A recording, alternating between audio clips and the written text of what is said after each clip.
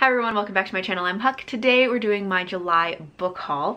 I have a small book haul today. I only have 6 books to haul, which is very exciting to me because my last 2 book hauls I feel like were very large. So I have 6 to chat about. It'll be a quick little book haul. Let's get started. We are going to start, as always, with the new releases. So first up, we have 6 Crimson Cranes by Elizabeth Lim. And this is a YA fantasy retelling of the fairy tale The Six Swans, which is a fairy tale that I have really enjoyed retellings of before, but I think it's cranes instead of swans in this version. Also, right before filming this, I just realized that Juliet Marillier blurbed this and said, "A must-read told with flair and originality, readers will be captivated." And 1, we all know I love Juliet Marillier, and 2, Daughter of the Forest is also a retelling of The Six Swans. So, I don't know, I feel like that bodes well. I didn't realize that Juliet Marillier had blurbed this, so that makes me very excited about this even more. I was already excited for it.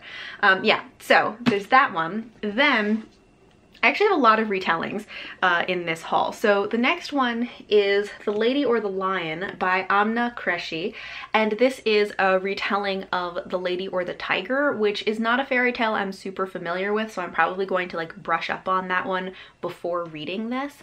But this is about, I think our main character has to make a deadly decision for the person she loves about whether they live or die, or something like that. But I'm very excited about this, and also I love this cover. I don't know how well it's going to come across, but it looks like it has texture to it. It looks like there's a painting with texture to it, which I really like. And then the last retelling that I have is Half Sick of Shadows by Laura Sebastian.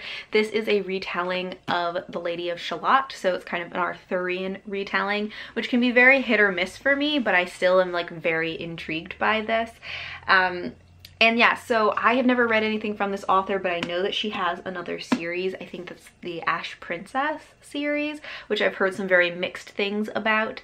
But I am always kind of intrigued by Arthurian or Arthurian adjacent retellings.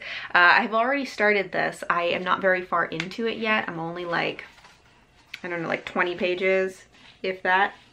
I don't know, where's my last... Oh no, I'm 40 pages into it. I'm farther than I thought, but still. Not much has happened yet.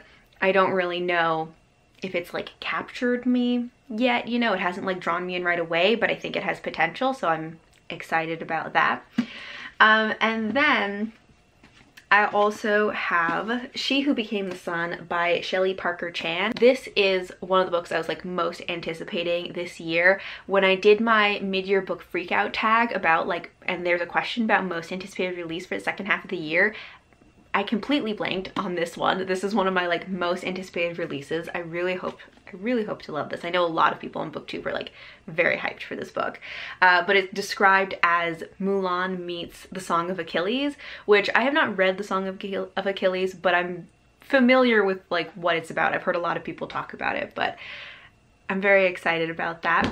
And also, I am realizing that this is blurbed by Tessa Gratton and Tasha Suri and Rebecca Roanhorse and a bunch of other people that I recognize, which makes me very excited about it. So we're even more excited about it. So I think that this is about a woman who, her brother has this big destiny that he's supposed to fulfill, and she has no destiny according to everybody, but then her brother dies and she kind of takes up his destiny and his identity and his life, and then I think she becomes a monk for a while and then joins an army or a rebellion for a while. I'm not really sure, but it seems like a lot of things happen, but it's very exciting. This has such a beautiful cover. It's actually a lot smaller than I was expecting. I was both, it's shorter and shorter in length as well. It's only 400 pages. I thought it was going to be a chunkier book, but I think it's the beginning of a series.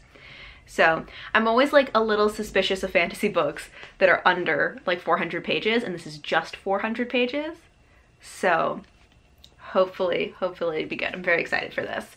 And then I have 2 books that were given to me.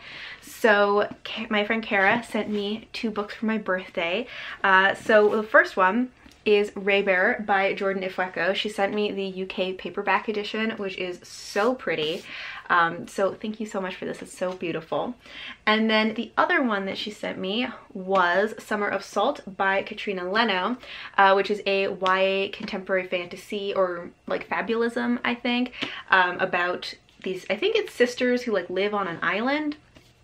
But I've heard really good things about this, and that it's like very atmospheric.